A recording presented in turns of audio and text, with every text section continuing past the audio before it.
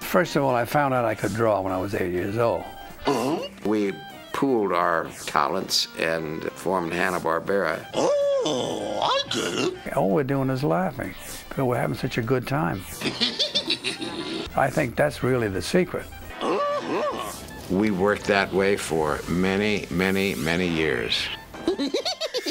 Bill and Joe's relationship, I saw them as they were two guys who worked together like a machine, and Bill had his area of expertise and Joe had his. They were like totally different. Joe drove a black Cadillac, Bill a white Lincoln. Bill's office is all light-colored and lit up beautifully. Joe just like a nightclub. The example of perhaps a married couple who know each other so well that they're finishing each other's sentences and speaking in shorthand and such. Yeah, Bill would like run production at the studio. Joe would handle the creative side of things. And they worked together beautifully, and such harmony. They really liked each other. Both of them had the capability of functioning in a way where there was no question as to who the bosses were. But at the same time, they were able to establish and continue to sustain a relationship with the personnel there. I respected both Bill and Joe so much.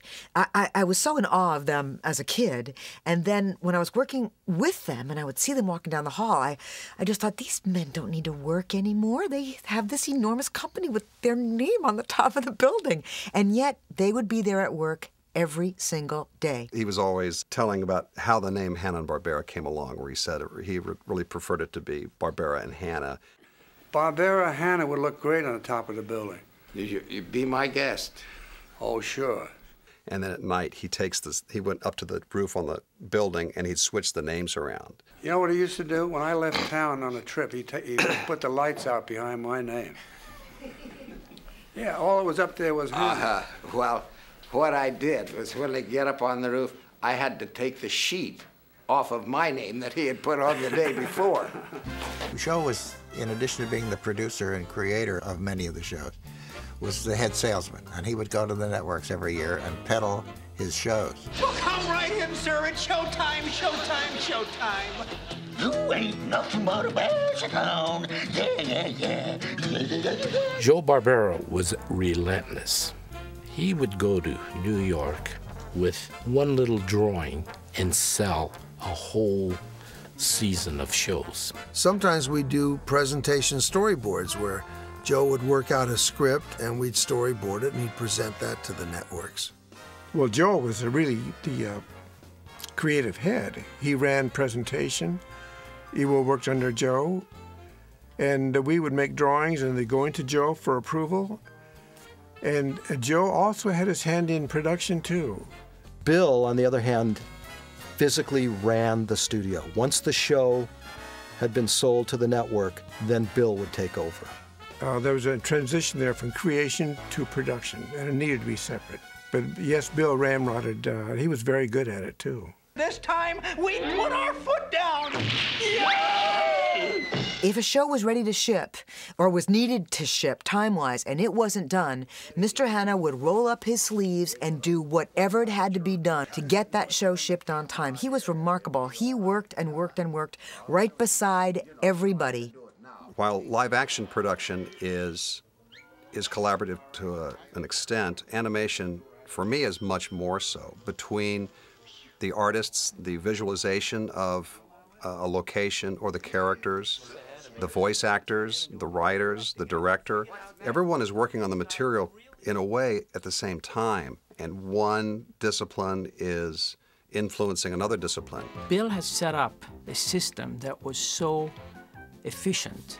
What you do is you do all the pre-production here. So from script to storyboard to models to color key to style of the background. They even had a how to paint a background. When he and Bill had the MGM studio making Tom and Jerry's, Joe would do all the layouts. And they did the storyboards too. And Bill, people didn't know that Bill wrote music besides running the production company. These are very talented guys. Mr. Barbera used to bounce ideas off of me all the time. Joe would work in scenes. He would have flashes of gags or scenes, and my job was to take note and try to knit them together. Oftentimes, we would get the storyboard, and Joe would mark with his red ink, "See me, Joe." Come on in, we're about to start. Animation is not in the limelight, you know. People don't see you. You work in a desk, you work in an office, and you create on paper, and nobody sees you doing that. So there's no glamour in reality. It's just hard work and teamwork. Before I'd gone to Hanna-Barbera, they told me, oh, this is a sweatshop. You don't want to work there.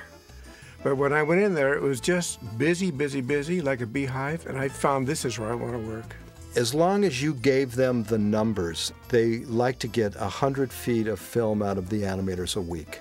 That really made for some giddy times around the studio. To break the ice, I guess, they used to shoot rubber bands off the ceiling so it would drop right onto your head. They were always teasing each other. They even had a bucket of water up on the door. And whenever anyone would come through that door, they'd get a bucket of water, and they'd laugh and just carry on. All I can say is, like, don't open that door. So it wasn't all work. We all played around a lot, too. That was a time when the animation theatrical business was, major studios had discontinued making those films, and there was this flood of talent around. And Hanna-Barbera is going into TV with animation, so the studio was packed with all these great artists and animators and writers and musicians and editors. There was, I think, one season we had 14 different shows. Can you imagine? And each show had like 13 segments. And we just got an awful lot of shows that year. And we went from doing 1,200 feet a week the previous year, all of a sudden we had to produce 5,000, maybe 200 feet a week. And we became an enormous factory of cartoons. We were recording 2, 3, 4 episodes a day, 5 days a week. We had a true assembly line in the studio. And that's how we were able to get so many cartoons out so fast.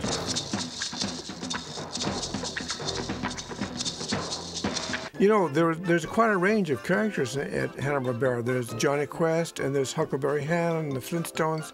That's quite a range of style. Not all artists could cover those bases. So we would hire people who would specialize in either funny or adventure style.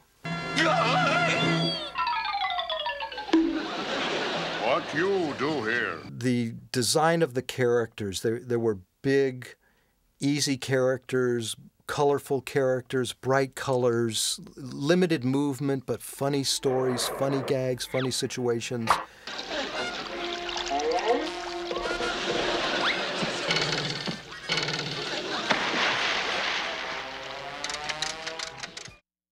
Get it down on paper, make it funny, and people will watch it. So each show had a lot of designs to be done, and not only single drawings, but turnarounds and action poses. So it kept us all really busy. Model sheets are for the animators to look at so they know what the character looks like from all sides. They do a turnaround on the characters and all the props that the story needs, and model sheets are all cleaned up with a nice line. When I was doing layouts, I never drew a character without the model sheet in my hand. I never relied on my memory, because if you do that too often, the character won't look like the character. It'll look like your version of the character. Well, usually we would start with just trying to design the characters, what they're going to look like. And, whenever I would design or create a character, I tend to do overweight characters like myself. But one time Joe said to me, he was leaving the cubicle, he said, "Hey, stop making all the characters fat like you." The first character that I'm aware of having designed for Hanna-Barbera was on the Flintstones. A character called the Great Gazoo, who was a character from outer space. The next major one was on the Jetsons, and it was the dog, Astro. Those are the two that were probably the major early character designs that I created for Hanna-Barbera. Follow me! me! There's another warlock on the loose. The writing was all done on storyboards. There wasn't anyone there who just typed out scripts. We didn't even go like to an outline stage. My first assignment when I showed up was to report to Mr. Barbera's office and for us to figure out what the pilot episode of The Jetsons would be, bringing it back into syndication. The logos were my designs. I am proud to say, for instance, I designed the signature logo of Hanna-Barbera. That was based on Joe's and Bill's signatures. Now, prior to this signature logo, we had a star logo, but that was not really the official logo. They wanted to see the word Hanna-Barbera more predominant. I got a great idea, Scoob. You go first, and I'll be right behind you. Ewo and myself and another fellow named Jack Huber, we were a layout team. They used to have teams of 3 people per episode. So we'd each do an act. It would be like 3 acts for the half-hour show. As a layout artist, initially we do the blueprinting of the film. We do a lot of the planning for the animators, like camera moves and where you would truck in and pan and scene cuts. And then, of course, set up the characters in poses and make sure it's on model. At Hanna-Barbera, we did the inking with a brush and ink instead of with a pen and ink, and a stylus to hold down the cell. And we wore a glove on one hand, but the fingers were cut out because that's where you held the brush. We would get the drawing, put it on a board, put a piece of cell on top of it, and then ink every drawing. And then from there on, it went over to the paint department. Bill Hanna and his father made a lot of the ink and paint desks. All the ink and paint girls had desks, I think, that Bill Hanna and his father made. Bill was very talented. He's actually quite a musician himself, a singer as well, and he composed. Kids, I'd like you to meet my pianist and arranger. He's the best in the business.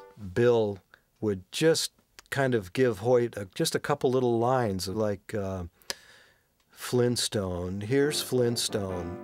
Flintstones, meet the Flintstones. They're the modern Stone Age family. You'd be toiling away on this show, and lo and behold, a lyric would appear on your desk, and you'd get a little phone call from Bill saying, "Yeah, I worked on this lyric, and I kind of have this idea for the melody. You might want to consider this for your show." It was great. Scooby, Shaggy, what is it? Stefanianna. He was after the music. I don't get it. What's so important about this song? When I was a kid, and the minute I heard that music come on, I'd come like a lightning bolt to the TV set and I'd be glued to it. You hear that theme song, you perk up and you come running to catch the show. And I think Hanna-Barbera cartoons had that hallmark. When you think about the Jetsons' main title, or Johnny Quest's main title, or the Flintstones, or Yogi Bear, those main title songs were catchy, and they brought you running. I hope we're not too late for the recording session. Well, I call it the golden age of voiceovers for animation, because those people who in the 40s and 50s and even 60s were doing a lot were now getting on, but we had them for this last decade, and we had Mel Blanc, who was, extraordinary. We had Frank Welker. Hey, look at this. And we had Casey Kasem. Like you can say that again. And we had, B.J. Ward. I think we've stumbled onto a mystery. And we had Don Messick. And boy, oh boy, oh boy, oh boy. A lot of my voice heroes. And this was the first studio that ever hired a full-time voice director. Voice acting is a very exacting, very precise, and demanding skill. The greatest actors in the world do voiceover. They really are extraordinary interpreters of the written word, and they turn your ears into eyes. I loved it when the voiceover actors would come in, especially Jonathan Winters. He was so funny. When I first met Dawes Butler and he did the voice of Huckleberry Hound for me, I burst into tears because there was one of my heroes speaking to me. Of course, everyone, I'm sure that they've heard the story about Frank Welker falling off his stool. Put his legs inside the stool and started getting very animated and tipped over, could not get his feet out from under him, and just crashed down. Come on into the control booth, gang. You can listen from there. The great thing about working with these actors is they could come in and turn my concept around like that, and I'd hear something that would really make me laugh or really touch me in some way. Scooby, you got one! I know. So it's a good idea to have a concept, but also a good idea to be willing to give it up. One day, apparently, Joe had Scatman Crothers in to perform some other voice work, and just on a whim, threw a test series of lines of Hong Kong for you. And we just flipped. We thought that was the funniest thing, and it was a great way to go. Oh my gosh, that's great, because it's so, out of left field. And, rather than you might say the Bruce Lee imitation voice or whatever, you had this Scatman sound, which was great. Working with Gordon was wonderful because he was prepared and they would rehearse the show and come in, and we would just go through it. And everyone knew what they were supposed to do. Okay, Ian, give us a level. First of all, it's the casting, which takes a while. You have to cast the parts and get approval for each part. And then you get the actors in the studio, and I've got a script or a storyboard in front of me, and we rehearse them first. And they go through whatever they're going to do, and I make any corrections or additions that I think I need to, and the producer might give me some notes. And then we start recording, and we record until we've got it all the way we want to. And back in those days, it was all on audio tape, too, so that took a little bit more than recording digitally. They were having like one hit series after another. Hey, and don't forget Scooby. Scooby-Doo was a big, huge hit. Welcome, kids. Come on in. The Scooby-Doo show was based on this hit TV show called The Mod Squad, where they had a bunch of kids driving around solving crimes, and they had this old automobile. We'll meet you guys in the Mystery Machine. When we designed the Mystery Machine, Ewo brought me the drawing. It looks like a Volkswagen bus, and he asked me to decorate it. In those days, the flower children were prevalent, so I decided to decorate it with flowers. Good work, Shaggy. Just leave the driving to me. Whoa! Leave the driving to you, huh? During the first couple of seasons, I designed all of the lead characters, of course, the 4 kids and Scooby himself. We all had trouble with drawing Scooby. I mean, Scooby was a realistic dog as compared to a stand-up Huckleberry Hound. When you look at a Scooby, you don't realize that maybe 6 layout men worked on that, or 12 animators. It looks like one person did it all. That's because of the model sheet, which was a control for everybody. Like for one, Scoob, we got the best of the deal.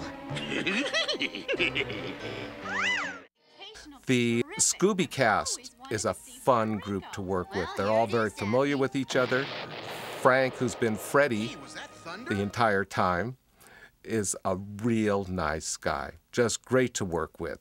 And Casey is always very proper and just wants to do his work. Cut the clowning, you two. Shaggy and Scooby together were quite a team, unusual team, because they were both goofy and funny. You'd think you would have one guy straight and the other guy funny. But in this case, it was 2 comedians all falling over themselves, getting scared and running. I think like that's our cue to hit the road. Right, Scoob? Right. It's a great show because I guess the kids got used to the idea that the monster was really the landlord or somebody else, and they would pull that hood off at the end. They knew it was going to end up okay. Like, hi! I think that Scooby was more popular than Mickey Mouse around the world. He's very popular still. Oh, it's nothing. It was a real cartoon studio. They were still inking and painting. They still had the cells, the backgrounds. It smelled like a cartoon studio.